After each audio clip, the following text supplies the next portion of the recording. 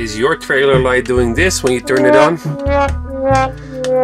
Either nothing or it just completely flashes. It's time for replacement, so let's get started. So the first thing we want to do is pop this original light off.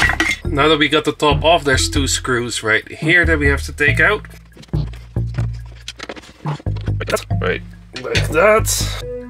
So once you got that done, you can pop the actual LED part out, and I'm just gonna cut the wire.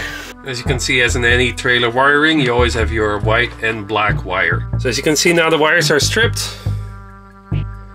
So now it's time to hook up the wires. I just quickly hooked it up, and now let's make sure it works first. You can see the light turns on.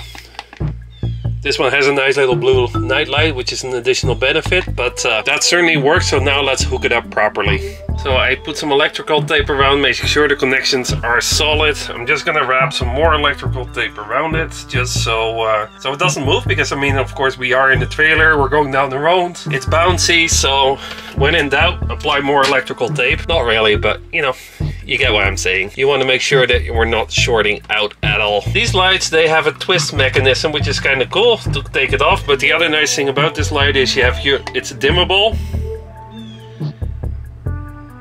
As you can see, it's got brighter